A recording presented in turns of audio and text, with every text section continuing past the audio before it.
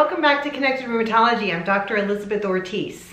So glad that you're with me today. As you know, May is Lupus Awareness Month, and I'm filming this in May of 2021.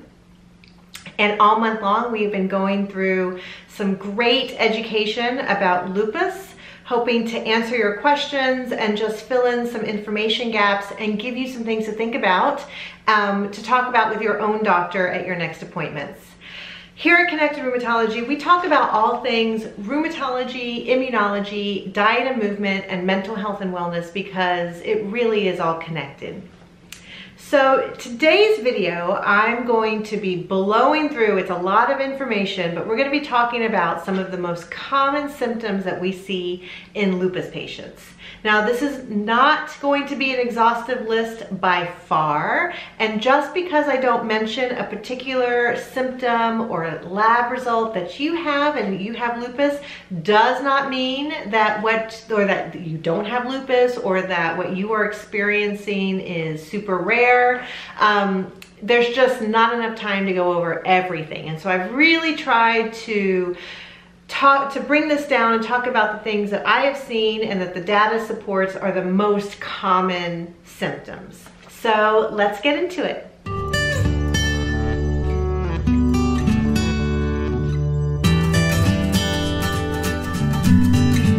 All right, so I am going to organize this the way I organized my lupus lectures when I would teach medical students or young doctors, and that is by system.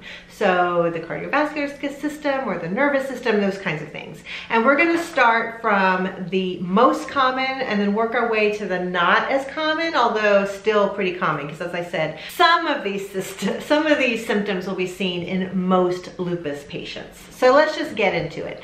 And that is, the first system is going to be skin and mucous membranes. Now, there is a reason that a butterfly is the logo for the Lupus Foundation, and typically what the logo when we're talking about lupus in general. And the butterfly, or the Malar Rash, or the butterfly rash, is a prototypical rash seen in lupus patients. But that does not mean every lupus patient gets it, but many do. And it's a rash that goes over the bridge of our nose and over our cheeks. And even though it's pretty recognizable, it can be very different in different people. So some patients get very severe malar rashes where there can be crusting. Some patients just have a faint redness. Some people, the malar rash can extend down to the chin or even go up into the scalp and the forehead. So everyone's malar rash, just like everything else, can be different. And like I said, some patients will not have a malar rash. And rashes in general are very common amongst lupus patients, aside from the malar rash. Lupus patients are notoriously photosensitive, meaning that they are very sensitive to the sun. UV light can precipitate a lupus flare, and that can be manifested by a skin rash, as well as a lot of other lupus symptoms. But patients can get rashes on the skin that was exposed to the sun. They can get rashes on skin that wasn't exposed to the sun. So it's for this reason that we're always recommending using SPF and sun protective clothing to try to limit the exposure to that UV light and thus prevent either a skin or more severe flare. Now, with skin involvement, we also want to talk about alopecia, or hair thinning. Hair thinning, unfortunately, is very common amongst lupus patients, and it's very distressing. It can happen both during a flare and as the flare is recovering. And the type of hair thinning that typically happens will just be diffuse thinning. So patients will just notice that overall the volume of hair has decreased. And it can be quite distressing. It can be severe. Some patients have had to resort to using wigs to get through a particular flare. Thankfully, most patients will have regrowth once the lupus is better controlled. It does not happen as quickly as everyone wants it to happen, but it typically will grow back. Now, there are lots of other subtypes of alopecia that can be seen with lupus, and some of those subtypes can involve scarring where the hair won't grow back, but in general, the type of hair loss that lupus patients will experience is going to be diffuse and will grow back when the flare is better controlled. Now, I also mentioned mucous membranes, and so I'm mainly going to be talking about inside the mouth, and it's very common for patients to get little ulcers in the mouth, and oftentimes these ulcers are not painful. In fact, patients might not even know that they are there until the doctor does their physical exam. Now, sometimes the ulcers can be painful, but in general, we always know that the painless oral ulcers are the ulcers that are most associated with lupus. And so I just throw that out there just as another piece of information. Maybe next time you're brushing your teeth, also make sure you check for any of those ulcers in your mouth. All right, the next system is going to be our joints, our musculoskeletal system. Lupus patients can get arthritis in the same pattern that rheumatoid arthritis patients can get arthritis. And so I'm talking about joint pain and swelling of our small joints. So the joints of our hands and the joints of our feet and ankles. So hands, wrists can be stiff, swollen. They can feel boggy when you touch. Patients will wake up stiff in the morning. They'll need a solid hour to get moving and get going. You might find that you need to take an anti-inflammatory pain medicine like ibuprofen or naproxen. Hot showers can help warm things up. But this type of joint pain associated with swelling is very common in lupus patients. In fact, it can oftentimes be the first symptom of a patient who's developing lupus. And it's for this reason that sometimes patients can get misdiagnosed with rheumatoid arthritis. When they present to their doctor and they're having joint pain and don't really seem to have any other symptoms, they get diagnosed with rheumatoid arthritis and get put on that treatment road. And it's just important that, especially if a young person is going to the doctor with joint pain in their hands and feet, that a full evaluation, not only looking for rheumatoid arthritis, but looking for a lot of other autoimmune conditions, is done, as sometimes lupus doesn't fully show itself until later and really can just be joint pain. All right, now the next symptom I'm going to talk about is pretty common, but involves a part of the body that not everyone thinks about all the time. So we all know hearts and lung, like that's not what I'm talking about. Like we all know the heart and the lung, and that they sit in the chest. But what we don't always think about is how the organs themselves are lined with a very thin tissue called pleura. Now, there's tissue around the lungs and there's tissue around the heart. When we're talking about the lung, we use the word pleura. When we're talking about the heart, we use the word pericardium. But it's this very thin tissue. And with lupus, that tissue can become inflamed. Now, it can become inflamed with a lot of other conditions, but since we're talking about lupus and common symptoms in lupus, pleura and pericardium can become inflamed. Now, what does that mean? That means that for the lupus patient, they might feel pain in their chest.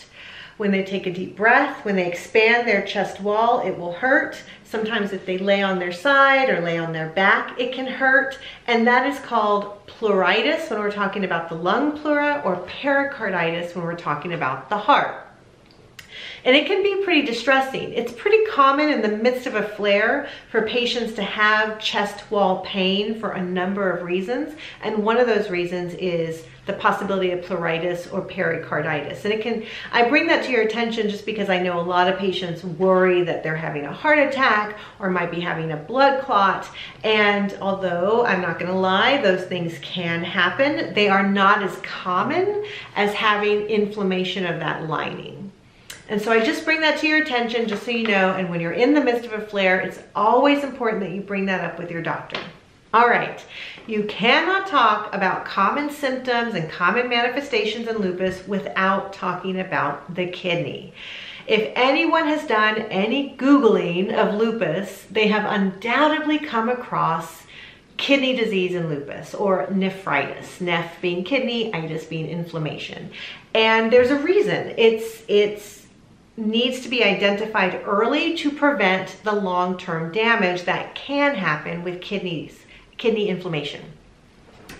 So when the kidney is inflamed because of lupus, if that inflammation goes on unchecked, or if someone happens to have a very aggressive type of lupus, that inflammation isn't completely brought down with medications, over time, the tissue in the kidney, the actual kidney itself, can start to dysfunction. And that dysfunction can progress to kidney failure, which when someone is in kidney failure is when they need to use dialysis and ultimately need a kidney transplant. So our job as rheumatologists is to identify lupus patients who have kidney inflammation and do everything in our power to stop that inflammation to prevent those other things from happening. Now, thankfully, we have some good medicines, and kidney involvement in lupus really only happens in adults about 50 to 60% of the time. So not every lupus patient is going to have kidney problems, but a good chunk of them do, which is why every time if you have lupus, you're going to see the doctor, they're going to do blood work and they're going to do urine, because those are the two ways we're able to see if someone has inflammation in their kidneys. Now, one thing I want to bring up, and we were talking about symptoms, and I haven't really talked about any symptoms associated with the kidney disease, kidney inflammation, and that's because a lot of times when it's just inflammation we're talking about, there aren't specific symptoms associated with that kidney inflammation.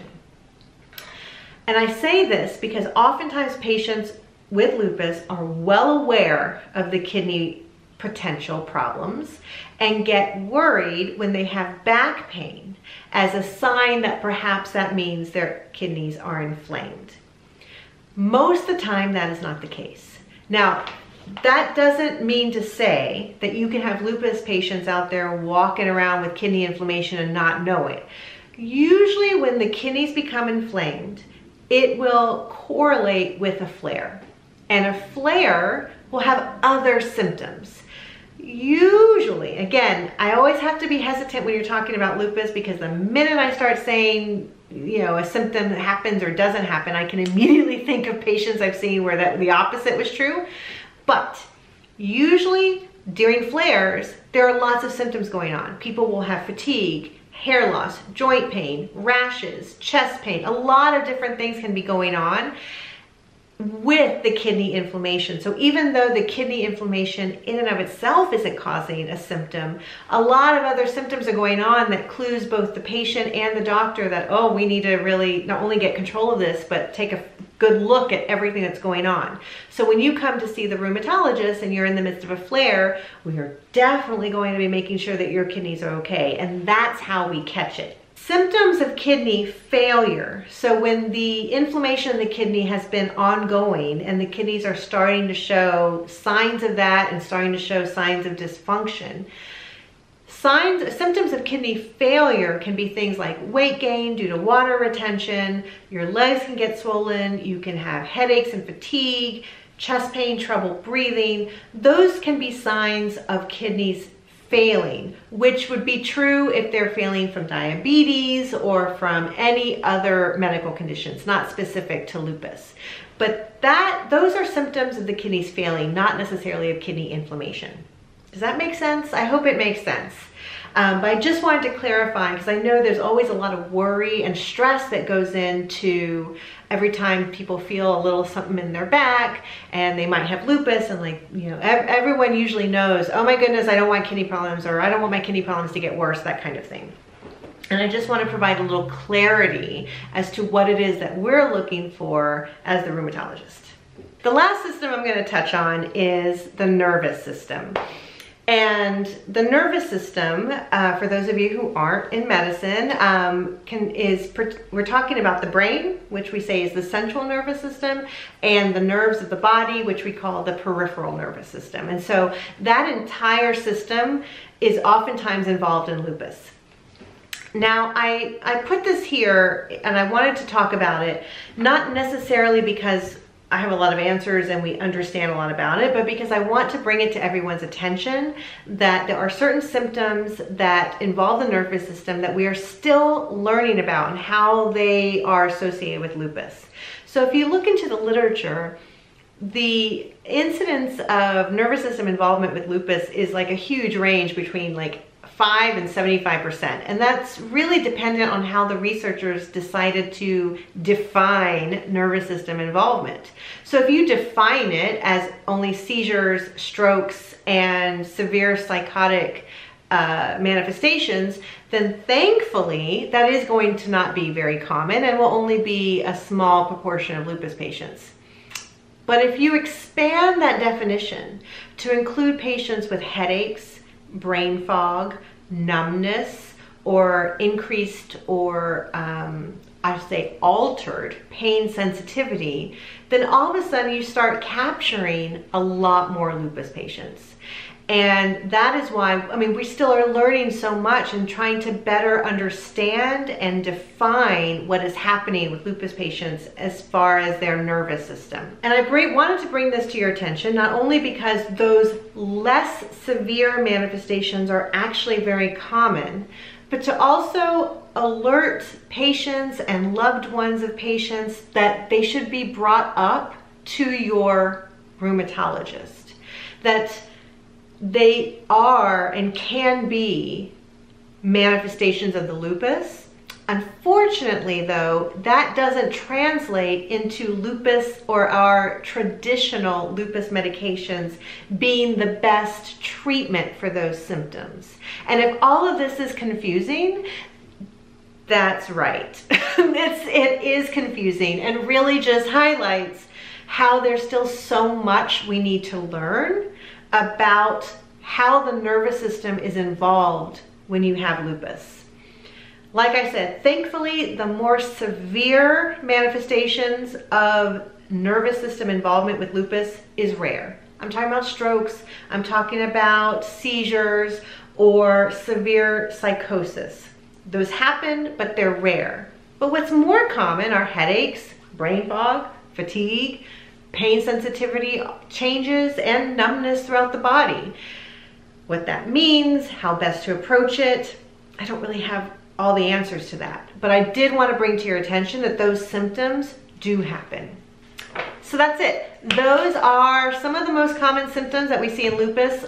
It's by far an exhaustive list, and I really wish I had more time. I don't want to drone on and on and on for hours, which I know I can do, especially when talking about lupus. When I would give lectures, I was given 50 minutes to lecture and tell medical students everything they need to know about lupus. I would end up talking a mile a minute, barely taking a break for water. When it was over, I was like hunched over the podium, like heaving, like needing to catch my breath, which is kind of how I feel with this video too.